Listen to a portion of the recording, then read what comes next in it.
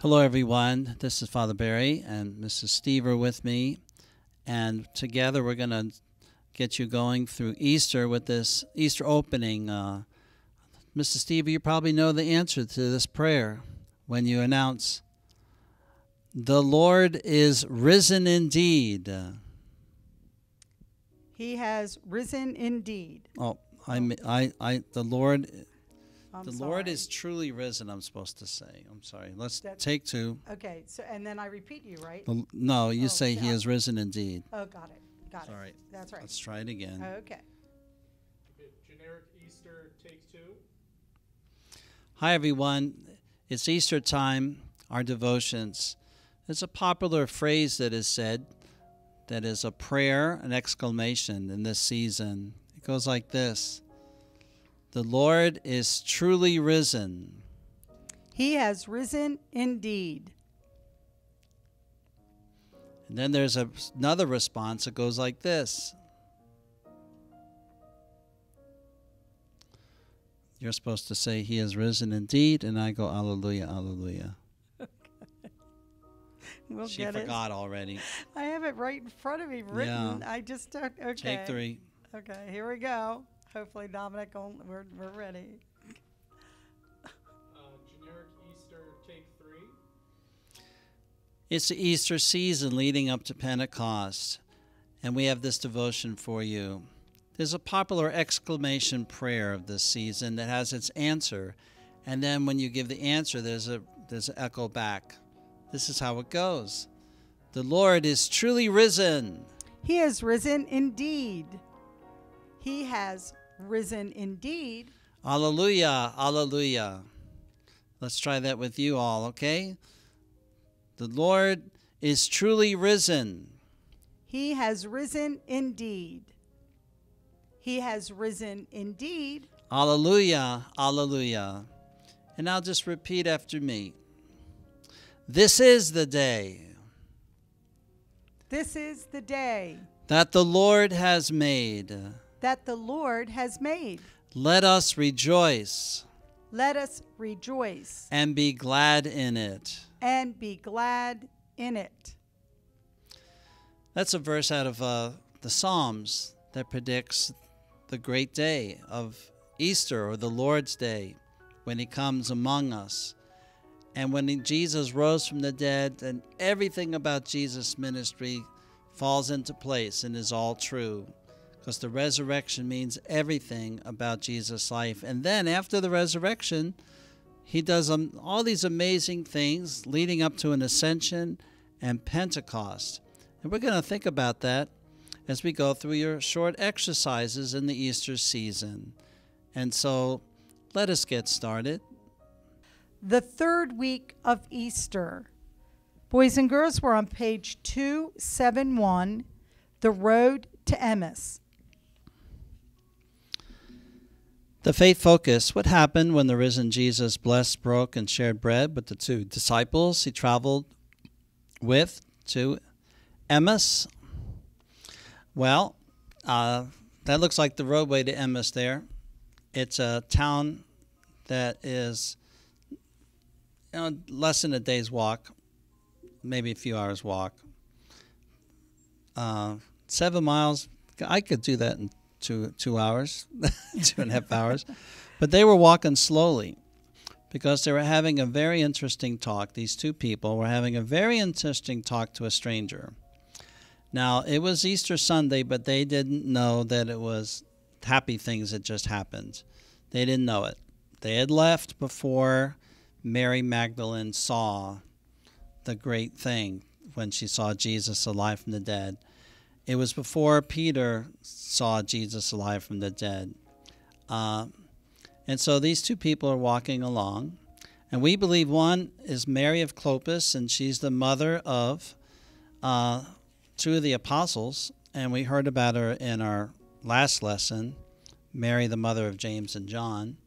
So they're walking along, and they really are interested in what this stranger has to say, and for some reason they don't understand that it's Jesus.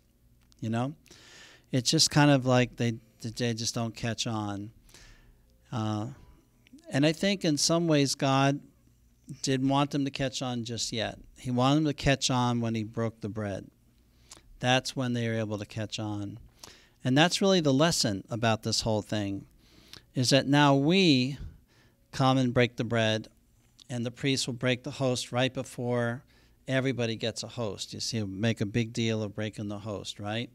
And when Jesus did that in their house, he said, now this is what we'll do from now on in Christianity. We're going to break bread, Holy Communion, and then you see who I am. You see who I am through Holy Communion. So that's the lesson in this story. Let's go on the road. Okay, the road to Emmaus. Let's read it together, and I'll read it out loud. Good news is great to receive. When we receive it, we just cannot help sharing it. When was the last time you received good news? How did you feel? Did you tell anyone else? The Gospel, according to Luke, tells us about 2 disciples who had not yet heard the good news of Jesus' resurrection. They were puzzled by reports that Jesus had been raised from the dead, and he had been seen by many. As they were walking from Jerusalem to Emmaus, they were joined by a stranger. The stranger was the risen Jesus, but they did not recognize him. The 2 disciples started telling the stranger about Jesus.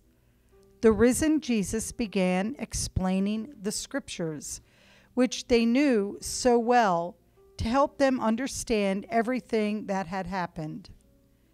Finally, as the sun began to set, they were approaching Emmaus, the village where the disciples lived. Amazed and interested in what the stranger was telling them, they invited the risen Jesus to stay with them. While they were eating, Jesus took bread, blessed and broke it. Then he shared it with them.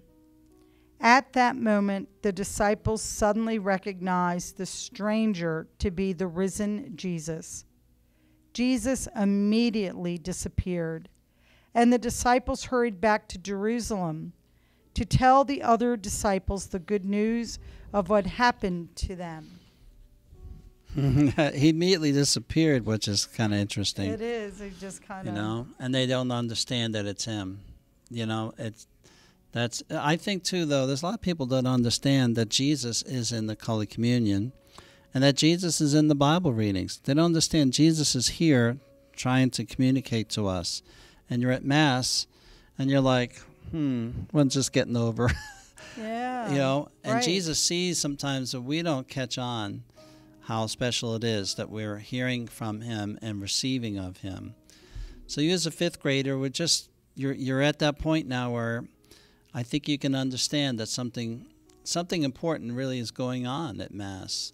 And you can see by the way other people act that are in the church that this is a very, very special part of their lives, a very special start of their week. Right. It has. Each week at Mass, we listen to the scriptures and we share in the Eucharist the bread and wine that have become the body and blood of Christ. Fed by the Word of God and the Eucharist, we are sent forth into our homes and our neighborhoods and our schools. We tell others about Jesus and the good news of God's love for us. The activity you have here is walking with Jesus. Pray this prayer with your family and with your friends. You have a leader and all, and so it'll be very easy, just whoever's in your family, and just pray it together during this time, as Father has said, and just realize how special it is that Jesus had sacrificed and he is the risen Lord, and that we believe in that and we can experience that every week. And so pray this together. Amen. Alleluia. When we think of Easter season, we think of the Resurrection Day, Easter Sunday, and then we go all the way up to the Ascension and then to Pentecost, 50 days later after Easter. The beginning of the story is this, that on the first day of the week, meaning Sunday, where the disciples were, Jesus came and stood in their midst and said, "Peace be with you." And when he said that, he showed them his hands and his side. And the disciples rejoiced when they saw the Lord. Jesus, in his resurrection appearance, said to them again, "Peace be with you. Now as the Father sent me, so I send you." And he breathed on them and said, "Receive the Holy Spirit." Now many days later, Jesus was with them along the Sea of Tiberias, the Sea of Galilee. And he revealed himself in this way to Simon Peter, Thomas, Nathanael, and James and John, and 2 other disciples. They were out fishing, and Jesus called out to them from the shore, "Children, have you caught anything to eat?" And they answered him, "No." He said, "Cast the net over the right side of the boat, and you will find something." And they cast it, and there were so many fish they were not able to pull it in for the number of fish. Now the disciple whom Jesus loved, John, said to Peter, "It is the Lord." Simon Peter jumped from the boat and came to the shore with the other disciples later coming in the boat, dragging along a net with many fish. And Jesus said, "Let's come and have breakfast." They all realized it was the Lord, and Jesus cooked the bread and gave it to them, and likewise the fish. And they remembered his miracle of the bread and the fish earlier in their ministry. Later they go to the mountain for the ascension, and then Jesus said, "I'm sending the Holy Spirit now to you. This is my finished work to live inside of you." And so that work is what we're praying for as we go through the Easter season, for the Holy Spirit of Jesus to live in us and through us and to give us power to be children of God. Mr. Stever, do you have that prayer? Yes, let's close with the prayer to the Holy Spirit, and it's found in the back of your book, though many of you may know it. Come, Holy Spirit, fill the hearts of your faithful and kindle in them the fire of your love.